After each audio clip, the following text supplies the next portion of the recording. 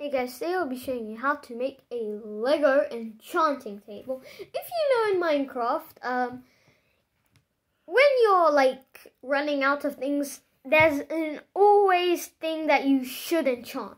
Armor and weapons and tools. So, let's make this enchanting table. Lego Minecraft enchanting table.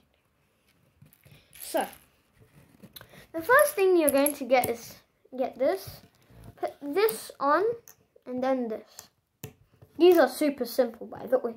So there is a chance everyone's got at least one, or could be able to make one or two of these. While I'm only able to make one because of these little light blue. And then just place this onto here, like that. Put this here. This onto it like that. Sorry, my voice. Like this, and then this. So technically, if we wanted to like enchant this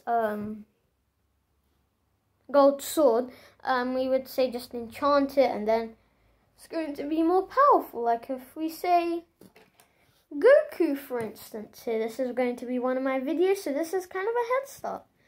If we haven't enchanted it yet, let's just, take his Kamehameha off.